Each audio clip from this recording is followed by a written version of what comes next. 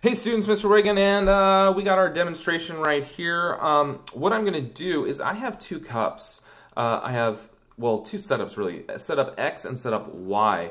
And I have a cup on top of my setup X and a cup on top of my setup Y with thermometers hanging out. And what we're doing is we're taking the temperature of the air above the lower bowls here. So what's going to happen is I'm going to put hot water in setup X. I'm going to put cold water in setup Y.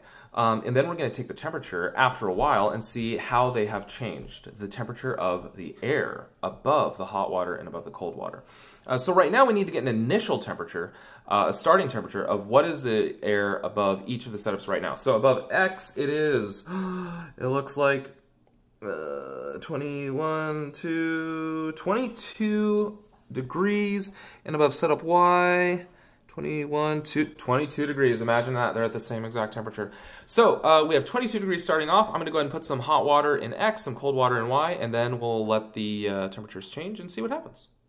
All right, it's been a few minutes. Let's go ahead and take a look at these temperatures and see what's going on. So again, I have the hot water here in X, the cold water over here in Y. Let's see if anything happens. So again, we're measuring the air above the water, not the water itself, but the air above the water. So in X, over the hot water, 44 degrees Celsius, 44 degrees Celsius. And for Y, what do we have? It looks like 19 degrees Celsius.